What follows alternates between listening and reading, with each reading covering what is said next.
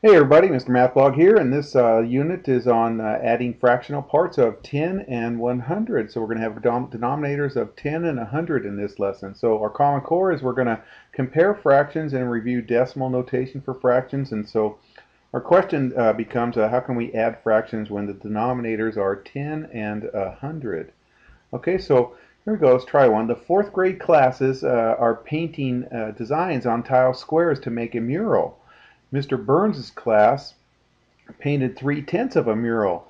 Mrs. Fuller's class painted 21/100 of a mural. So what part of the mural is painted? Okay. All right, you guys, so we know how to add fractions when the parts are the same size, when we have common denominators. So we can use equivalent fractions, and that's what we're going to do here to add the fractions with parts that are not the same size. See, this one is in terms of tenths, so 3/10 is not the same as in terms of 100ths right there. What do you think's bigger, you guys, a 1/10 or 1/100th? Well, 1/10 is bigger. All right, we'll talk about that in just a second, okay? So here we're going to find, we're going to add how much Mr. Burns's class did and Mrs. Fuller's class did. So we're going to add 3/10 plus 21/100ths. All right, so we're going to write both 3/10 and 21/100ths as a pair of fractions that have a common denominator. So look at the 10 and 100. Okay, so think that 100 is a multiple of 10. So what I can do is use 100 as the common denominator by changing this fraction right here. Instead of having over 10, I can change it to something over 100. So do you remember what we do? So 3/10 is the same as, 10 times what equals 100? Well, 10 times 10 equals 100. So I can put 100 in both these positions right here. So when I do, I'm sorry, not 100, 10 in both these positions, because 10 over 10, I'm just multiplying it by 1. So it won't change the values, but on top it's going to be 3 times 10, or 30, and then on the bottom it'll be 10 times 10, or 100 right there. All right, so we're going to get 30 over 100, or 30 hundredths. 30 hundredths is going to be represented as 3/10 right there. 3/10, we just multiplied it by 1 right there.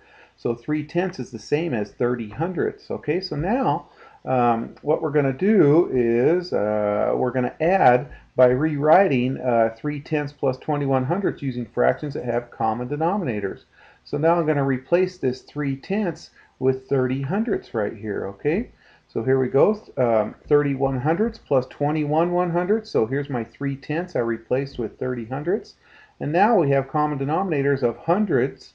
So we can go ahead and add the numerators here. 30 plus 21 is 51. Okay, so we have 51 hundredths of the mural has been painted. All right. So when adding tenths and hundredths, can you always use 100 as a common denominator? And so explain. Well, yes, we can, since 100 is a multiplier, is a multiple of. Whoops, I gotta blend some words together. I gotta unblend them right here. Is a multiple of both 10 and 100. You can always use 100 as a common denominator when adding tenths and 100ths. So if I see tenths and 100ths, my common denominator becomes 100. Okay, so let's try this with this one. 4 100ths plus 1/10. Okay, what I'm going to do is change that 1/10 to hundredths, you guys. So same thing, 1/10 becomes, I'm going to change 10 times what equals 100. Again, I'm going to multiply this by 1, but my 1 is going to be 10 over 10 right here. That way it gets me in 100 in the denominator, and then 1 times 10 in the numerator becomes 10 in the numerator. Okay, so 1/10 is the same as 10 100ths right there. Look, I just multiplied it by 1 right there.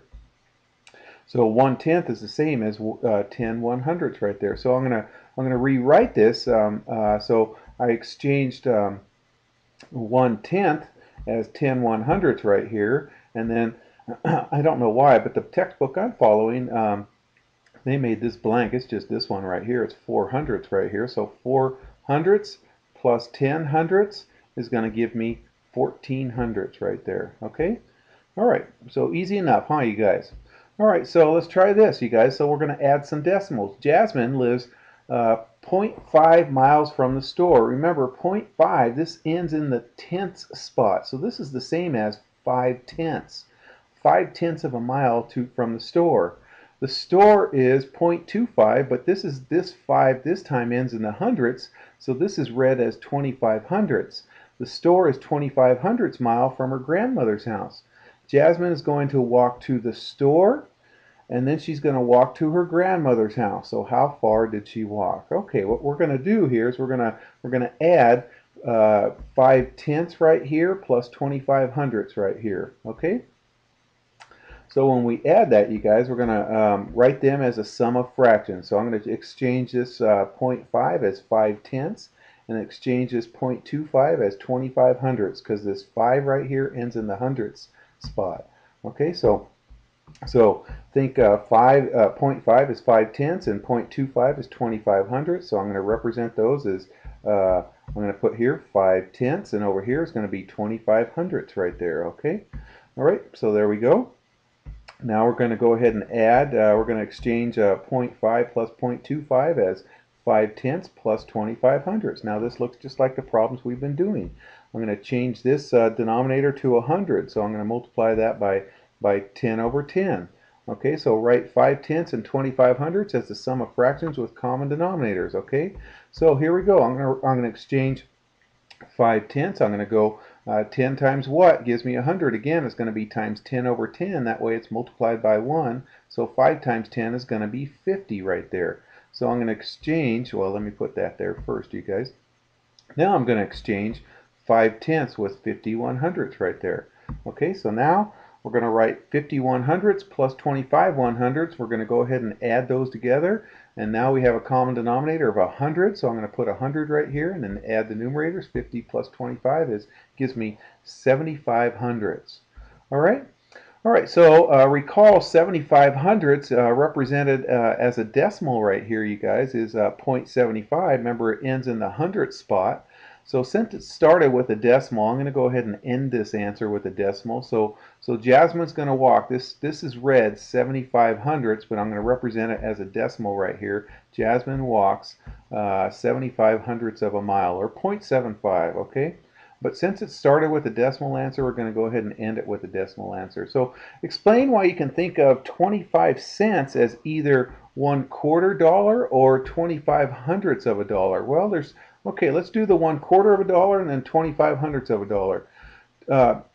25 cents is, or 25 hundredths of a dollar is 25 cents or 25 pennies. And since there's 100 pennies in a dollar, then 25 pennies is the same as 25 hundredths of a dollar.